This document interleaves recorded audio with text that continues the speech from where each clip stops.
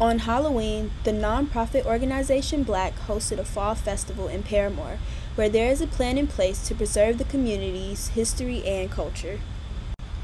At the festival, people could donate clothes that would later be distributed throughout the community. Organization members stood on the sidewalk waving $7 car wash signs. About an hour into the event, people started to pull into the lot to have their cars washed. Volunteers, including Neil Monroe, who started his own detailing service called Blake's Mystic Wash and Pressure Clean, assisted with the car washers. As attendees waited for their cars to be washed, they went over to interact with the different vendors.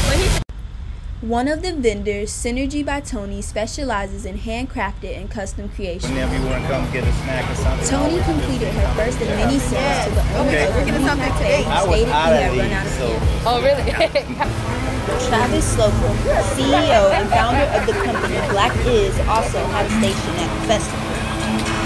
B.L.A.C focuses on redefining the narrative in the Black community, and some of the items for sale included do-rags, tumblers, tote bags, and t-shirts. In addition to the vendor tables, attendees could grab candy, paint, and view the display board that answered questions about voting and the overall election process. A family stopped by with their little ones dressed in costumes to pick up the candy that was being offered.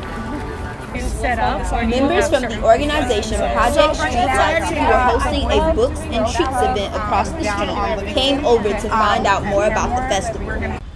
Freeman was happy about the networking opportunities and said the organization will host more events in the upcoming year. For more stories, visit alexisLgeorge.wordpress.com.